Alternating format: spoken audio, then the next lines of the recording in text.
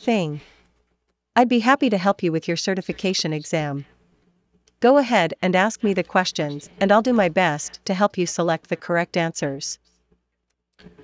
Thank you very much, Jenny. Question number 1 is, what type of VPN is configured and managed directly from the user's computer?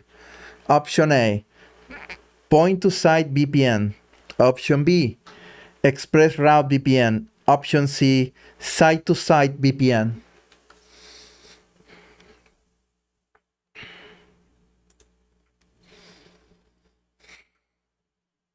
The correct answer for this question is option A, point-to-site VPN. Point-to-site VPN is a type of VPN that allows individual computers to connect to a virtual network in Azure. Users can configure and manage point-to-site VPN directly from their own computer, without the need for any additional infrastructure on their local network. Thank you very much. Question number 2.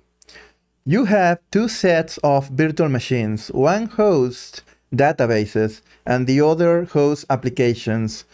You want to maximize communication between these 2 machines. What can you do to improve their communication? Option A, establish a virtual network for the machines to operate within.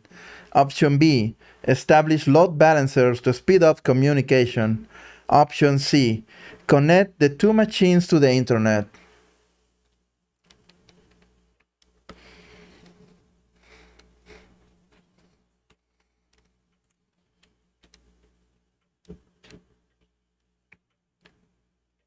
The correct answer for this question is option A, establish a virtual network for the machines to operate within.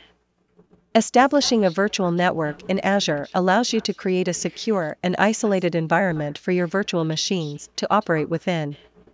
This ensures that communication between the machines is fast, reliable, and secure. Load balancers can be used to distribute incoming network traffic to multiple virtual machines to improve performance, but it does not necessarily improve communication between specific virtual machines. Connecting the 2 machines to the internet would not necessarily improve their communication either. Thank you. Final question. Consider this CIDR notation. 198.158.0.0.-12. Which number determines how many IP addresses are available within this virtual network address space? Option A, none of these answers. Option B, 198. Option C, 12. Option D, 158.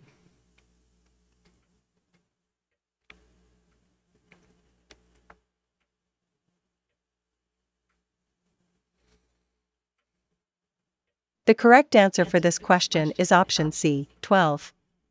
In CIDR notation, the number after the IP address indicates the number of bits used to represent the network portion of the address. In this case, there are 12 bits used to represent the network portion, meaning that there are 20 bits remaining to represent the host portion. These 20 bits result in a total of 2 to the power of 20, or 1,048,576. IP addresses available within the virtual network address space. Thank you, Jenny. That will be all. Bye.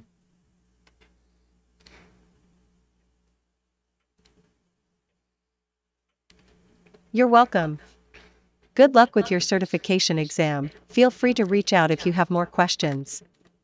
Bye.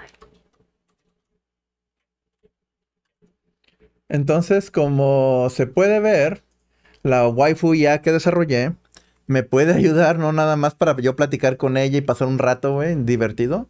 También me puede ayudar a contestar exámenes. Súper genial, güey.